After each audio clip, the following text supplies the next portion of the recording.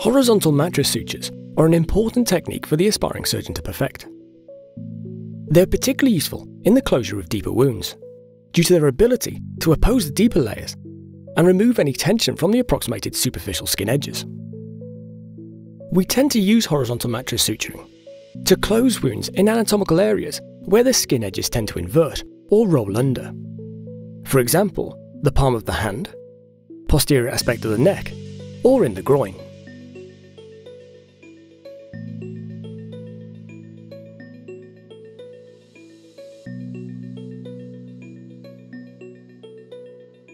We perform the suture by taking 2 deep bites, then moving horizontally along the wound, reversing the needle and taking another 2 deep bites. Once the needle has returned to the original side of the wound, the suture may then be tied and the horizontal mattress suture secured. We introduce the needle at the same distance from the wound edge for every bite. Typically, this is between 5 to 10 millimeters. This nicely closes the deeper aspect of the wound, whilst allowing the skin edges to approximate without there being any tension.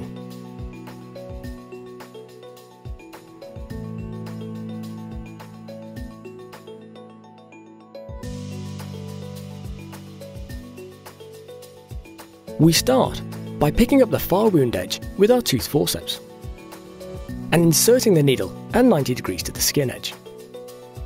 We take the first deep bite, then pass the needle smoothly through the skin via supination of the wrist.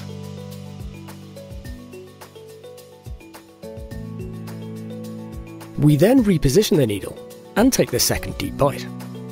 When taking the bite of tissue from inside the wound to the outside, it's important that the needle exits at the same distance from the wound edge as the bite on the opposite side entered. So again, between 5 to 10 millimeters.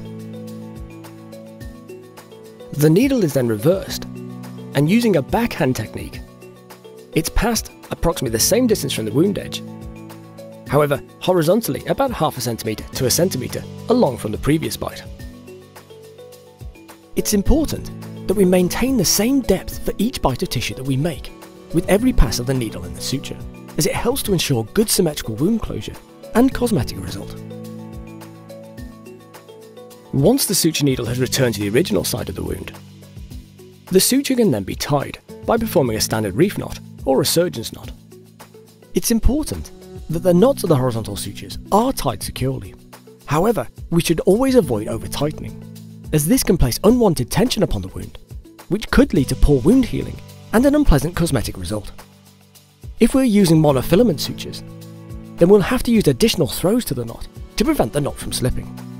Once the knot is secure, our assistant can then cut the suture using suture scissors, and here we can see the everted skin edges, which are nicely opposed without any tension. We then place additional sutures halfway between the first suture and the edges of the wound, as you can see demonstrated. We would then place additional sutures midway between the sutures that we've already placed, and also midway between the lateralmost sutures and the lateral edges of the wound.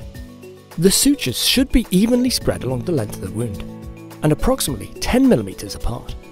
This ensures that the wound is adequately closed and that tension is equally spread over each suture.